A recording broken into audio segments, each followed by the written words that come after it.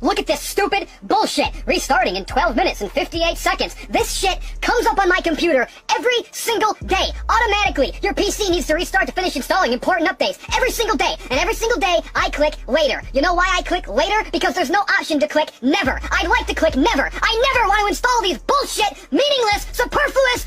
I hate them! I hate these stupid updates! Look at this shit! Every day this comes up! And you know what happens after you click later a few times? When a few days goes by and you keep clicking later and later because you don't want to fucking do it, you just want to put it off. This automatic bullshit that interrupts your work and makes you turn off your fucking computer and you click later every day. Eventually, it takes away the option to even click later and it just says, these are your only options. It's basically putting a knife to your head and saying you can either wait 11 minutes and we'll shut it off for you, or you can just, bite the bullet and shut it off now. It doesn't even give you a choice to say no. It just comes up whenever it wants automatically and says, fuck you, we're turning off your computer no matter what you're doing in 10 minutes and 47 seconds. Look at this shit. I am fucking rendering something, you cocksucker. I'm doing important shit. Why do you need